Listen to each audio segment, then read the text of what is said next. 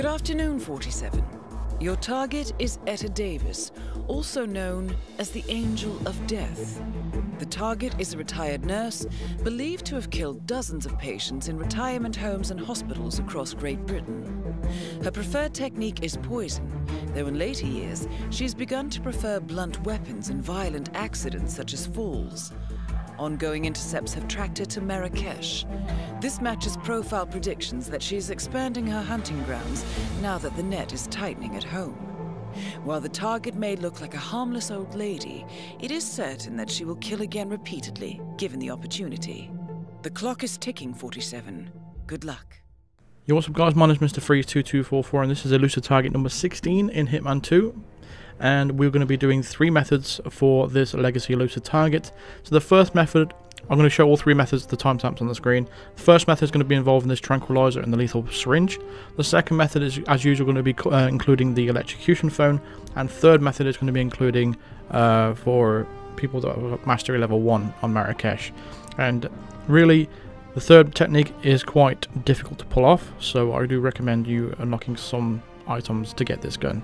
But I will talk about that once I get there. So for the first one, I'm going to be bringing along the lethal syringe and the Calmer 1 tranquilizer. So from the start, what we need to do is acquire ourselves a waiter's disguise. And what we're going to do is just go ahead and trank this guy right here. Alternatively, you can start as a waiter. This is another option if you haven't got a tranquilizer. I think it's mastery level 3 or something like that. But those two guys are gonna saw him collapse on the floor, right? And they went off and panicked. So we quickly went in there and bum rushed the waiter and grabbed his disguise real quick.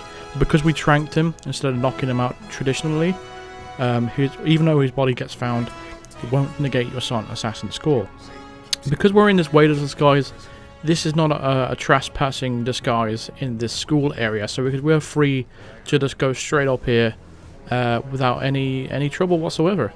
It's probably a bit of an oversight when it comes to the elusive target by the developers here, but this is the best disguise for the elusive target. But just keep aware, once you are into this area, you are now in a hostile area. Don't worry about the target spotting you either, because in Hitman 2 it don't matter, because you're taking her out anyway. Now don't push her, do not push her over the ledge, because you can get spotted by the guard down below. So just make sure you syringe her, or alternatively, if you haven't even got a syringe like that, just go ahead and shoot her in the head and then go and put her body in the crate. But if you have used the syringe, just get out of there as fast as you can, because even if her body is found, again, because it's poison, it won't negate your silent assassin score. So really it's just very, very simple solution really. If you have the tranquilizer and a syringe, and even if you don't have a tranquilizer or a syringe, even if you don't have a tranquilizer or a syringe, you can indeed start as a waiter. I think it's mastery level 3 or something like that, that you can unlock that. You can start in the cafeteria and just run straight there, and you won't even have to deal with the whole knockout process, but it's a little bit faster than that if you do have a trank. So for method 2, we're going to be using the electrocution phone. And that is the only item out of the stuff that we're going to need. Now I really do wish I could just throw it up there, but it's a little bit more tricky than that, and this method really is going to show that the phone isn't overpowered at all. So first things first, we need to blow up this bike. So we shot the petrol tank right there, and then we exploded it. That's going to cause our target lockdown, and she's going to run straight to the cafeteria area, okay? But these guys immediately turn into enforcers. So what I recommend doing is not doing what I'm doing right now, but go straight to the cafeteria, because that is where she's going to be. I hung around to make sure you could see the target, and she's rushing this way. Just wanted to doubly make sure. Now only enforcers that are left are going to be back at the place where the explosion happened. So we're just going to follow now closely. But her lockdown place is going to be the cafeteria itself. You can think of something in there if you want to. You could use a propane tank or something like that in there, or you could plant the phone in there if you wanted to, but I'd rather do it outside the cafeteria. I don't have the card anyway to get in. You need a VIP pass, don't you? So we're just going to wait for it to stop panicking. It's a little bit random AI at the moment until they all calm down. But this guy, he doesn't keep his eyes off me. He wants me to flash my VIP pass and I don't have one. So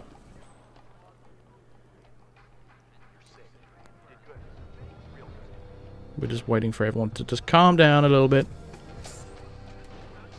But yeah, I'm going to show you why the phone isn't exactly overpowered as people might make out.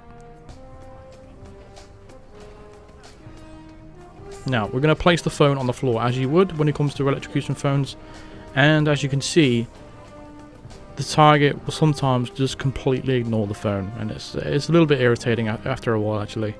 But you just keep trying. She will eventually see it. It's just the fact that everyone else has gotten their eyeball on it first. That's the problem. And because there's so many people around, that's causing the issue there itself. So you need to minimize the amount of people are going to be around at the time. So I recommend you doing it in the next section. But look, she even spotted that and she didn't pick it up or anything like that. So what we're going to do is just place it over here. Just keep trying and then eventually she will see it. As soon as you see that question mark above her head, she's got it. So there we go. She's picked it up. So you can go ahead and call it and electrocute her. What I found a bit strange about this one though is I didn't have a picture-in-picture on the top left corner. She just died and it seemed a bit weird because it seemed very season 1. It just goes to show you how accustomed you get to that picture-in-picture when it comes to electrocutions or, you know, accident kills. But that's how you do it with the electrocution phone. For now, for level 3, well, not level 3 because it's not an escalation, but for the third method, we are going to be using the default equipment. I'm going to bring the blue flamingo suit because it looks funny in Marrakesh. But what we have to do, essentially, is very risky. We're going to stand here. And the reason why we're standing here is because we don't want to interrupt that NPC scripting over there. She's going to be talking to that guy in the pink shirt, which is the shopkeeper, I should say. She's going to be talking to that guy in the pink shirt, and then she's going to come over to me if we're in that area. So we want to just make sure they finish that conversation and walk away. And then what that's going to do is give us a little bit of a gap to get behind a pillar that's behind us and then shoot Etta Davis in the face. And that is very risky because if anyone is looking at you at that exact point, then it will automatically lose your silent assassin. However, if this does happen to you and you do manage to get caught doing this, just close the application if you're on PS4, or close the application if you're on Xbox, or just dashboard. You know, just like click close the application and restart the game itself. If you're on PC, just Alt Tab out of the game, and you'll be able to replay the game, replay the elusive target. But once there's a gap, just go ahead, shoot her in the head, and then exit the mission. Just make sure you don't take too much time though, because there is guards going up there. Again, if a body is found before you hit the exit, make sure you dashboard out of the game, or just completely switch off your internet, and then you'll be able to replay it once you reconnect and reboot the game. So that is all 3 methods, and hopefully that is as easy as I've made it look, because it is. Also, we during this elusive target, because I'm one elusive target behind, we finally unlocked the undercover suit, the undercover casual. So we're going to have a look at that. So casual and practical suit features black pants, an open white shirt for long black coats for hiding things and left unseen, dark sunglasses, black gloves, and matching leather shoes to finish off the look. Overall, this is what it looks like in game. If you haven't unlocked this so far, you get this after completing 15 elusive targets. So some of you might not have this yet, but I've unlocked it, and I've got to say I really do not like it, and I don't think I'll be using this at all, and I don't think it's a very good award for the final elusive target suit. So we're going to compare it to one of the undercover suits in Wilton Creek, and it basically looks exactly the same. In fact, the undercover suit looks not this one, but the guards version of it looks better than this, I think. I think if 47 was wearing a normal suit underneath this instead of just the shirt, I think it would look a lot better. But this is what it looks like in the sunlight. As you can see, the coat is not even the same color as the trousers, which again, it's very off-putting. It bothers my OCD a little bit. But look at this guards one; it's much better. I mean, if it was completely buttoned up, it would look even better. But it looks so much better than 47 suit. And the what is the coat made out of? Paper, like silk or something? I don't know. It looks so flimsy. I just don't like how it moves and how it looks, and the fact that he's only wearing a shirt. And anyway, that's going to do it for this video. I've talked too much. Thank you very much for watching. Feel free to drop a like on this video if it helped you out, and subscribe if you are new to the channel, and hit the bell notification to be notified of all future videos and live streams. And consider supporting me on Patreon, or even becoming a member of the channel by clicking the join button below, or clicking the link in the description for the full details of all the perks you can get by coming within each tier.